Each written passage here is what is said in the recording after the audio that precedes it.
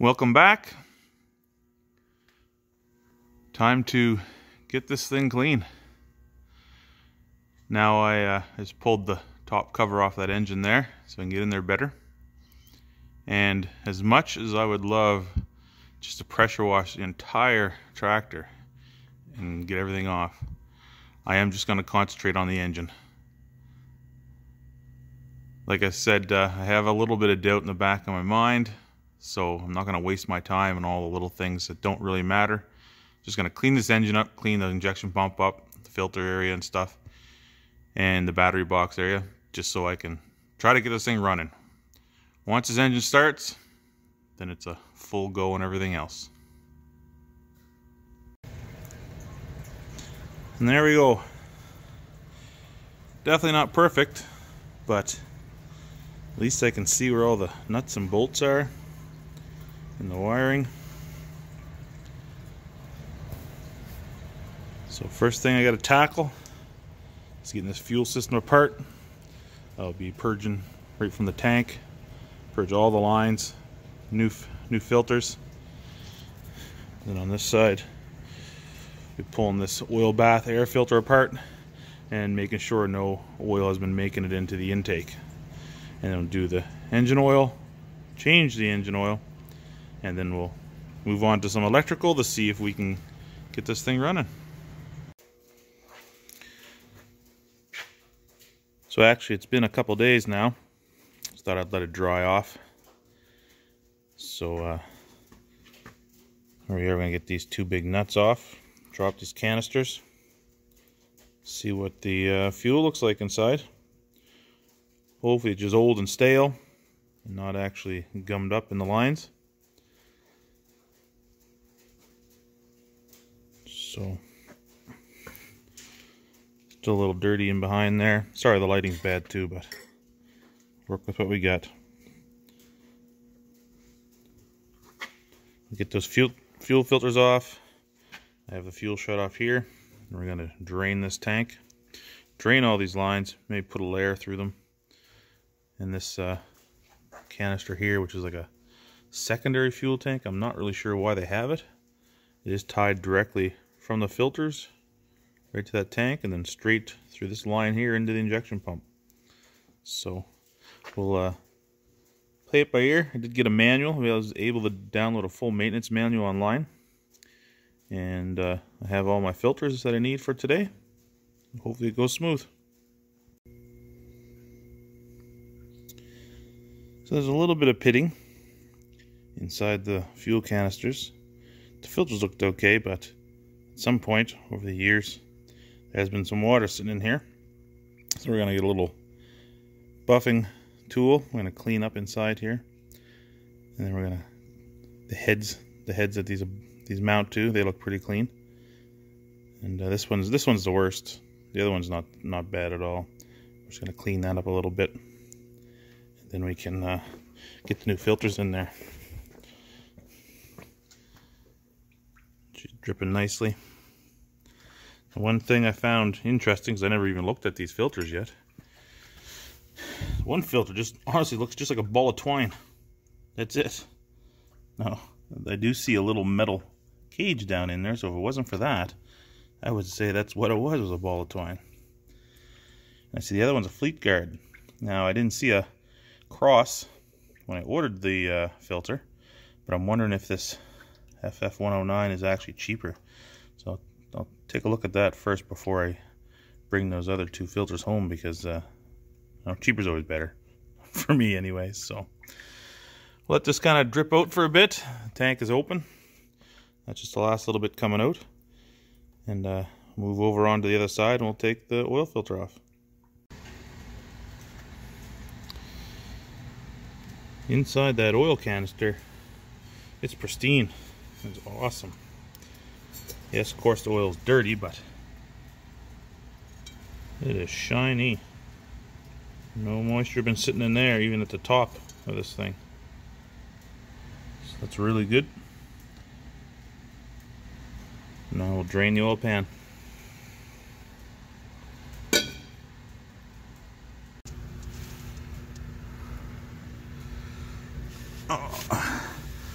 Funny me thinking I would just put a wrench on this oil plug. It looks like beavers have been under here chewing on it. So, vice grips it is. So the oil's drained. And now I'm moving on to this line here. This is the line that comes from this, I don't know what it is, a secondary fuel canister. It's directly fed from the filters. And then it goes to this canister, which feeds the injection pump. I said this is, I can see through this line in many places. So I'm just going to take it off. See, it's just a 3/8 line. And I'm going to go to my my work, and I'm going to make one. Because I don't think, looks like these just is just a, looks like a JIC female on this side. This side actually looks like a pipe. So we'll pull that off and get a new one made. For anyone else that might have these old 700 and 800 series tractors, these are the filters you need. The two on the right are your bigger and littler fuel filters, and the one on the left is your oil filter.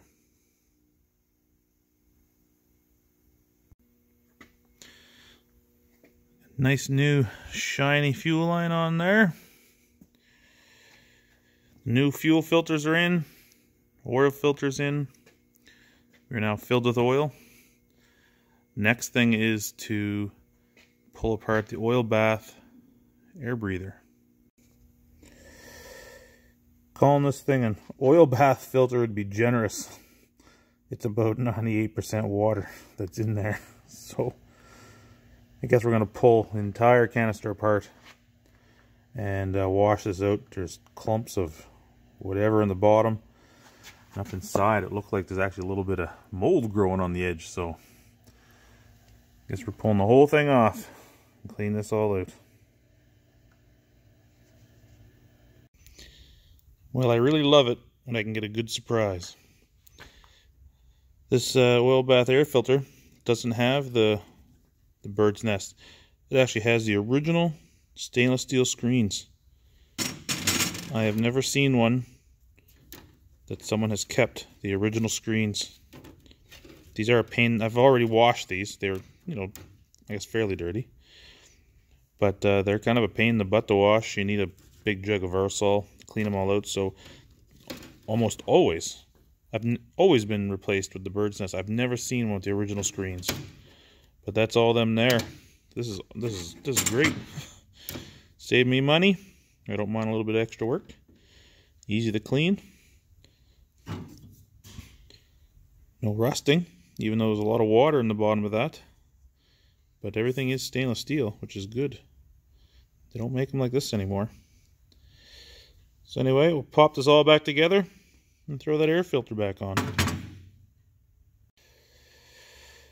So now with fuel filters changed, oil filter changed, new oil, the oil bath air intake is now cleaned and put back together. Next step is I'm going to throw some juice to this thing. Hook up the battery. The battery is dead. It's I don't know how old it is, but it ain't working. So we're gonna just hook up a booster to it and turn the ignition on and give it some time here to see if anything fries. Hopefully nothing burns. Hopefully there's no shorts. Actually, speaking of shorts, there is not one fuse on this tractor that I can find. Nothing for the dash panel, nothing for the lights, the starter, nothing. I can't find any. So we'll hook her up to the old battery charger, clean off the terminals, and see what happens.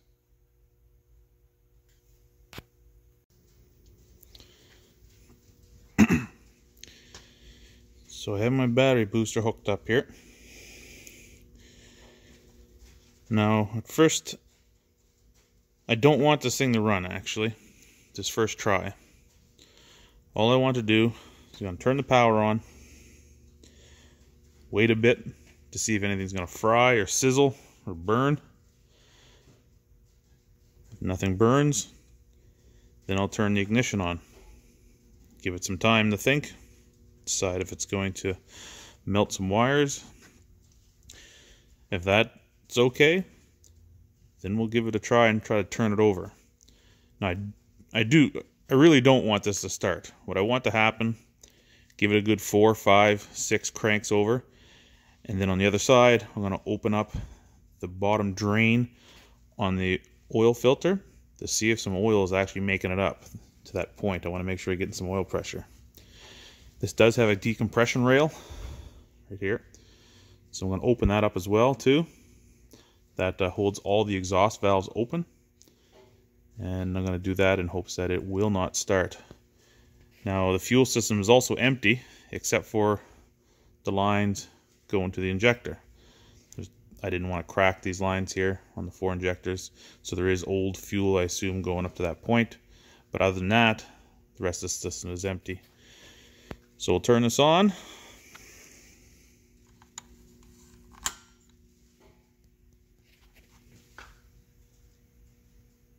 We'll give her a few seconds here and make sure everything's cool. Alright.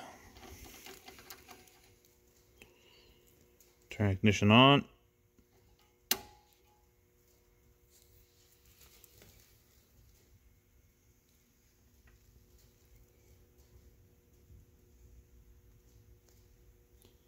Yeah, nothing moving on the dash. I'm not sure if anything is supposed to move before it starts.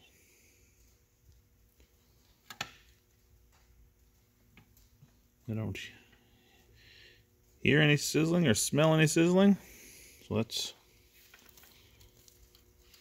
see what happens here.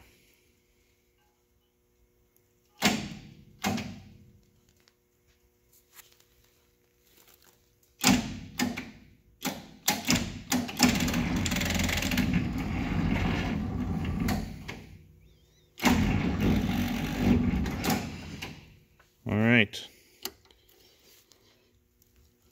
We do not have enough juice to turn this thing over. Time to get a bigger booster.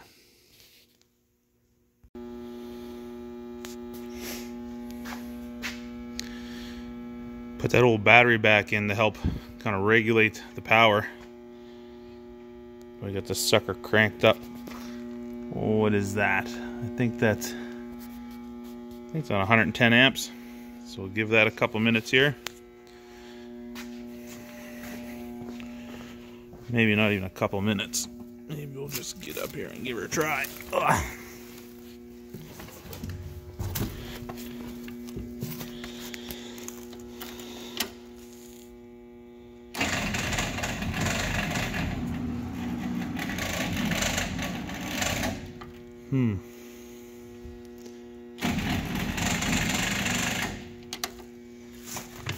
It's turning over slowly, but not enough. I need more juice.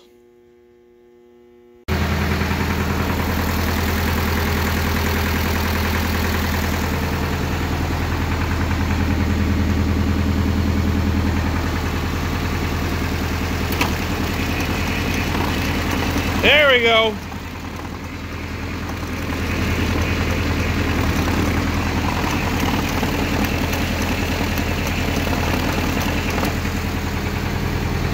Woo!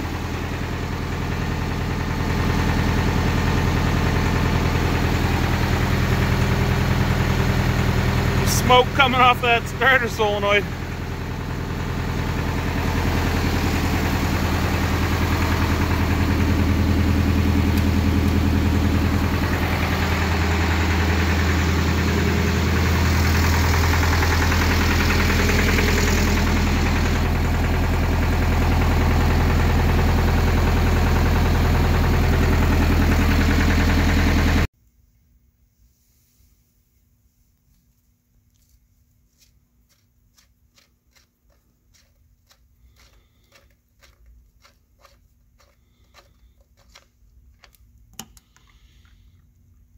Awesome.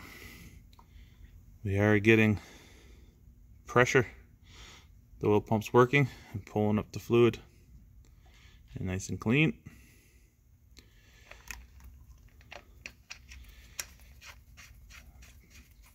Good news.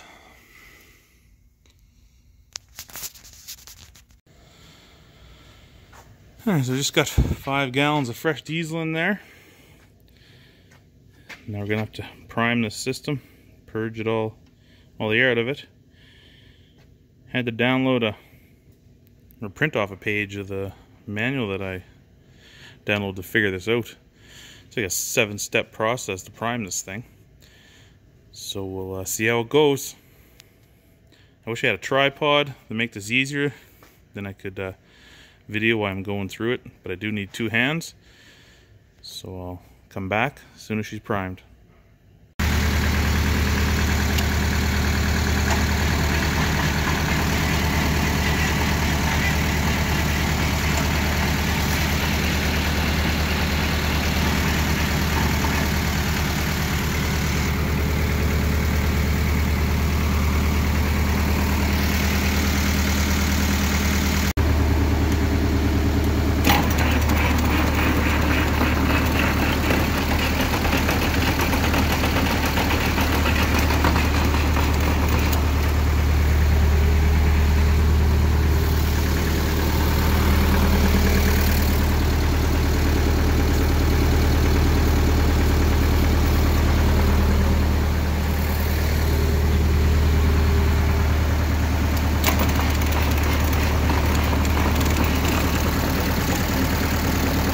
Come on, baby.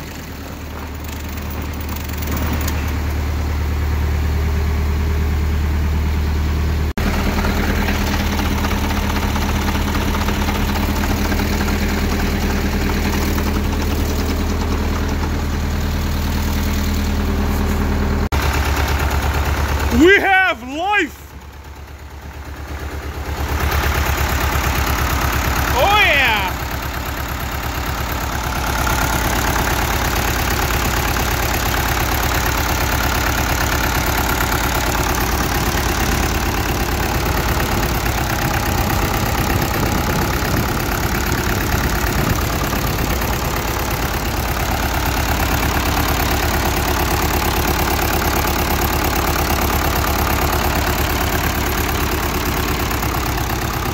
Oh, baby!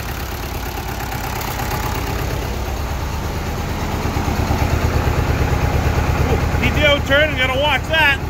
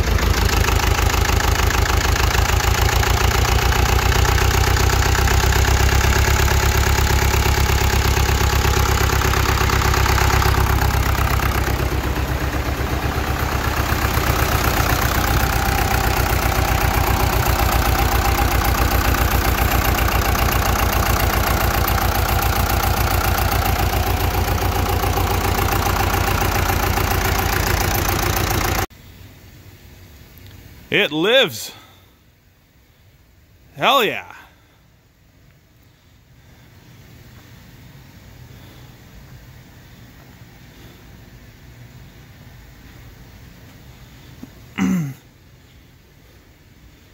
No oil leaks. We got oil pressure. Don't know if it's charging or putting out any juice, but that's for another time. Only real issue is the throttle response is next to nothing. You can go to full throttle, back down to idle, and then wait for it to hit full throttle, and then slowly come back down to idle. That fuel rail and that injection pump might be a little sticky. Not to mention there's more linkages from the throttle on the steering wheel to the throttle pedal all the way through than you can shake a stick at. It's a little overcomplicated. So that's it for today. Gonna clean things up. And goal number 2 accomplished.